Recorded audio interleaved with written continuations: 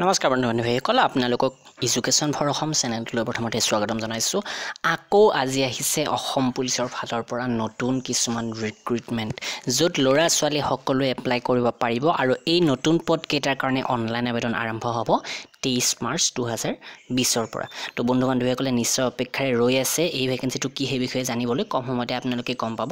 প্ৰথমতে ভিডিঅ'টো নিশ্চয় লাইক কৰিব। আহক ভিডিঅ'টো আৰম্ভ কৰোঁ।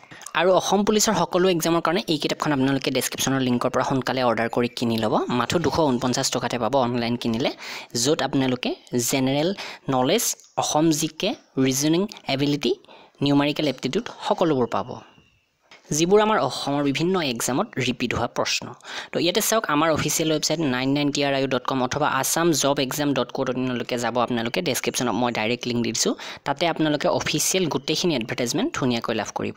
আৰু এয়া হৈছে অসম পুলিচৰ চৰকাৰী অফিচিয়েল ৱেবছাইট slprbassam.in। চাওক এইটো আজি আহিছে, recruitment for 35 post of Platoon Commander under Directorate of Civil Defense and Home Guards। তো ইয়াতে এডভাৰটাইজমেণ্টটো আছে আৰু এডভাৰটাইজমেণ্টটো মই আপোনালোকক দেখুৱাই দিওঁ। গোটেইখিনি আমাৰ ৱেবছাইটতে আপোনালোকে ধুনীয়াকৈ চাব পাৰিব। 19 তাৰিখে এইটো প্ৰকাশ পাইছিলে আৰু আজি অফিচিয়েল ৱেবছাইটত প্ৰকাশ পাইছে, যিটোৰ অনলাইন আবেদন আৰম্ভ হ'ব 23 মাৰ্চৰ পৰা আৰু ইয়াৰ লাষ্ট ডেট হৈছে 11 এপ্ৰিল 2020। তো এইটো বেলেগ, আপোনালোকে দুদিনমান আগতে এটা ভেকেন্সিৰ বিষয়ে পাইছে, দুদিন মানে যোৱা পৰহি, সেইটোৰ অনলাইন এপ্লাই আজি আৰম্ভ হ'ব। আৰু এই যিটো এডভাৰটাইজমেণ্ট এইটো হৈছে প্লেটুন কমাণ্ডাৰ পোষ্টৰ কাৰণে 14,000 পৰা 49,000 দৰমহা আৰু গ্ৰেড পে চাওক যথেষ্ট ধুনীয়া 8,700। কোনো ধৰণৰ ইয়াতে এপ্লিকেশ্যন ফি আপোনালোকে দিব নালাগে। চাওক পোষ্টবোৰ এইদৰে ভগাই দিয়া হৈছে। মুঠ 35টা পোষ্টৰ 25টা ল'ৰাৰ কাৰণে আৰু 10টা ছোৱালীৰ কাৰণে। আৰু এই 25টা পোষ্ট আনৰিজাৰ্ভত আছে, 13টা OBCত আছে, 6টা SCত আছে, 2টা এনেকৈ ভগাই দিছে আৰু ছোৱালীৰ ক্ষেত্ৰতো তেনেকৈ ভগাই দিয়া হৈছে। আৰু ইয়াতে আটাইতকৈ ডাঙৰ কথাটো হৈছে candidate must B Indian citizen ordinary resident of Assam. আমাৰ অসমৰ বাসিন্দা হ'লেহে কেণ্ডিডেটে ইয়াৰ কাৰণে এপ্লাই কৰিব পাৰিব।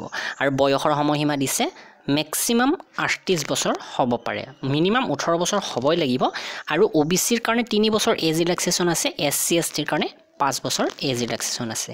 ইয়াতে ফিজিকেল ষ্টেণ্ডাৰ্ডটো দি দিছে, আপোনালোকে ফিজিকেলিও ফিটেড হ'ব লাগিব। যেনে ল'ৰাৰ ক্ষেত্ৰত উচ্চতা জেনেৰেল OBC SCৰ কাৰণে 162.56 চেণ্টিমিটাৰ আৰু ছোৱালীৰ কাৰণে 154.94 চেণ্টিমিটাৰ হ'ব লাগিব। আৰু সেইমতে আপোনাৰ ওজনটো মিলিব লাগিব। আৰু মেডিকেল ষ্টেণ্ডাৰ্ড আপোনাৰ ভাল হ'ব লাগিব, চকুৰ দৃষ্টিশক্তিও ভাল হ'ব লাগিব।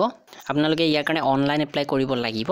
অনলাইন এপ্লাই কৰা বিভিন্ন ভিডিঅ' ইতিমধ্যে বনোৱা হৈছে, আপোনালোকে সেই ভিডিঅ'বিলাক চালে গমেই পাব কিদৰে এপ্লাই কৰিব লাগে, ইমেজ কিদৰে ৰিচাৰ্জ কৰিব লাগে, সকলোবিলাকৰ লিংক আমাৰ ডেছক্ৰিপশ্যনত দিয়া আছে।